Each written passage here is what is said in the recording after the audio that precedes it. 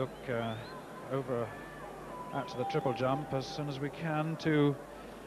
And what a lovely crowd this is. And we've just had a look at Kovalenko of the Soviet Union going into the lead with 17 meters and 38 centimeters. And Ron, the Soviets have always been a tremendous threat, haven't they, in this event?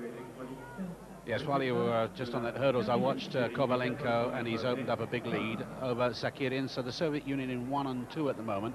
Here's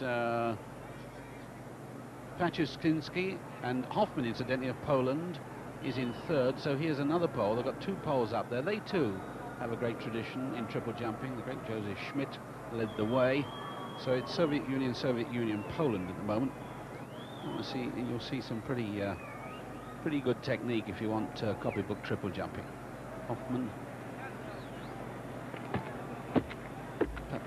Pump, pump, pump, and that's a fine jump. I think you'll find that flag is at 17 meters, and he may be just short of it.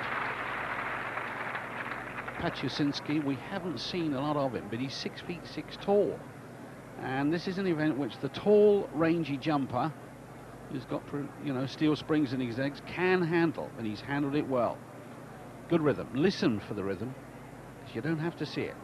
Pound, pound, pound. Get it equal like that, and you're well on your way to being a good triple jumper. Get on the board as accurately as that, and you will be certainly a good technique man. It's over 17, it's 17:27, and that puts him in 2nd place at the moment.